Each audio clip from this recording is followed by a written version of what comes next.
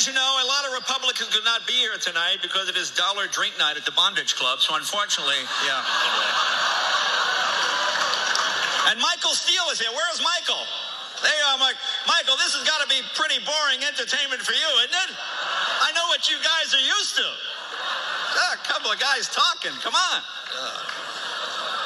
That was my favorite story. Republicans and a lesbian bondage club. It's ironic. Republicans don't want lesbians getting married, but they do like to watch them tie the knot. So I thought that was interesting. I did think that was interesting.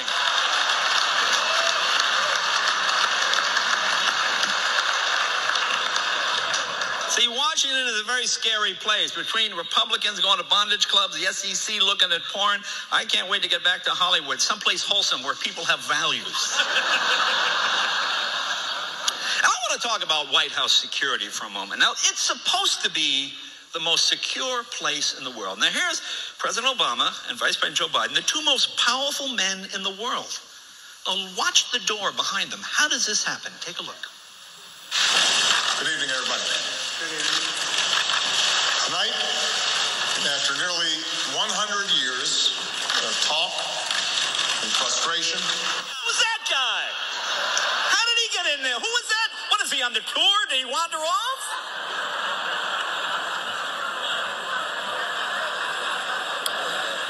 And according to the Pentagon, Al-Qaeda is in financial ruin. You know what broke them? Health insurance premiums. That's what it... Do you know the monthly premium for a suicide bomber? You have any idea what it is? You know, I was thinking about this. If you took all the money Republicans spent trying to stop health care, and all the money Democrats have spent trying to get health care, you know something? We could have had health care. We could have had it a couple of years ago. Now, supporters of this bill say that the American people will now get the same health benefits that members of Congress get. And, of course, that's great.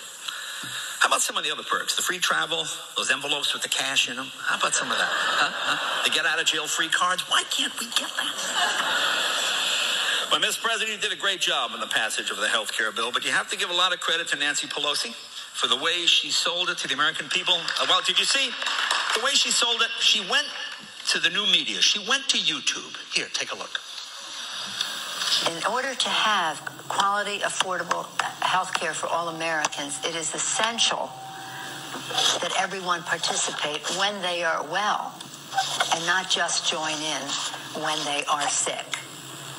So it's all better quality, lower cost, more access if everyone is mandated. And you have to admit that President Obama's mood really changed once that health care bill passed. Because I watched the shows every day, and I would see you come into the press room before the bill passed, you know, kind of slumped over, looking a little depressed, didn't have the spark. Here's the president the day after the health care bill was signed. Take a look. President Obama is just beyond the door, so he should step in here in just a second. Y'all ready for this?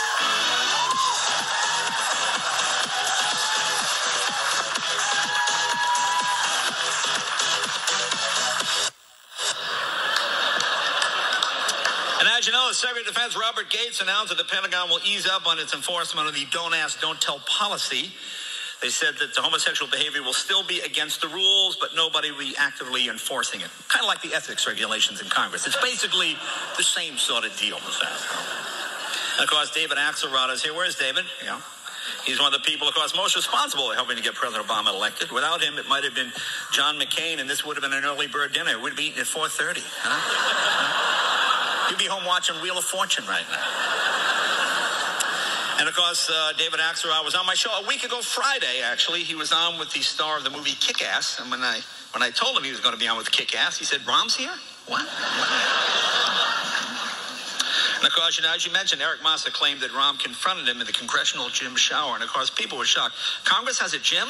Anybody in Congress look like they work out, huh? Did it take Barney Frank 30 years to get that body? Really? Him alone every day? What's Harry Reid bench pressing? 5 pounds now? And as you know, the president has the most diverse staff in history. They represent every ward of Chicago, and I think that is fantastic, Mr. President. We have a lot of movie stars. Michael Douglas is here. Where's Michael? Michael Douglas?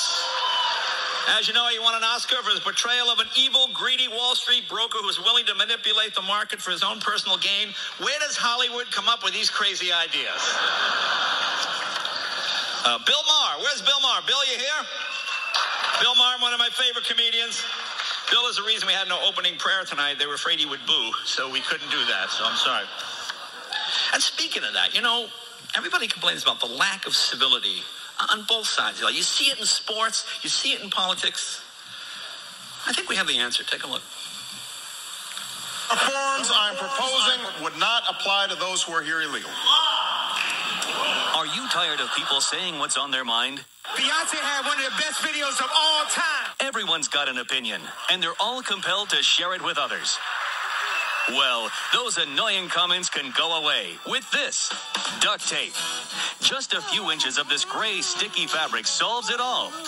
Duct tape, the all-American solution to everything. Because Osama bin Laden now releasing tapes blaming the United States for global warming, you know, I think he's running out of ideas. Huh? That's the best you can do. Even the United States blames the United States for global warming. I think he wants to quit Al-Qaeda and join Al Gore. Basically, I think he wants. And as you know, President Obama has been promoting alternative energy. Texas State University has now developed exercise equipment that operates electricity when you exercise. See, they hope that one day people will be able to generate enough power from their home by exercising. Huh? Well, you thought Americans were hiring a lot of illegal aliens before, huh? Manuel, keep pedaling. And last month, you mentioned President Obama threw out the first pitch at the Washington Nationals game against the Philadelphia Phillies. But they didn't tell you that Biden got kicked out for cursing at the umpire. You didn't bring that up, Mr. President. Did you see the pitch? It was not a good pitch, no. But to be fair, he had just come for an interview on MSNBC, and I think you were used to softball. So I think that's probably what...